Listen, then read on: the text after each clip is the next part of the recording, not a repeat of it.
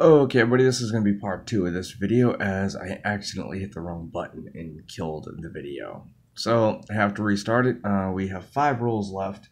Already found an undated buffalo, 38 to 39s, I think 140 and a couple 41s. So, we had 5 rolls to go, no silver yet, although we have hit right around it. We got a 41 and we got 46, 47, 48. So, we're close. Let's see if we can get it. Back with the next find. Well, all good things must come to an end. The nickel silver streak is officially over after 6 boxes of finding. I think it was like 8 pieces of silver. Absolutely great streak. Hopefully I'll be able to do it again. I do have another box of nickels.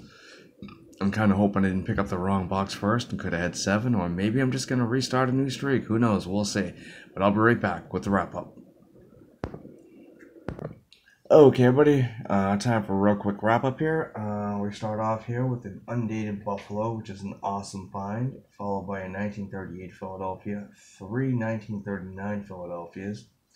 Then over here we have a 1940 and a 40S, then a 4 1941s. Then we skip all the silver years, unfortunately, as for the first time, I have not found silver in a long time in a box of nickels. Oh well, moving on. 1946 Philadelphia, 3 47 Philadelphias with a 47D and 148. Then over here we have a 1951, a 53D, a 52 54Ds, 55D, 57, excuse me, 56D, excuse me, and 57 and 2 57Ds here. Over here we have 2 Canadians. One was in 85, the other one in 86. And this stack right here is 1 68S, 2 69Ss, and 7 1970Ss. And that's it for the wrap up. Well, I hope you enjoyed this video as much as I did make it. If you did, give it a thumbs up. If you're not subscribed and you want to see more, please do subscribe.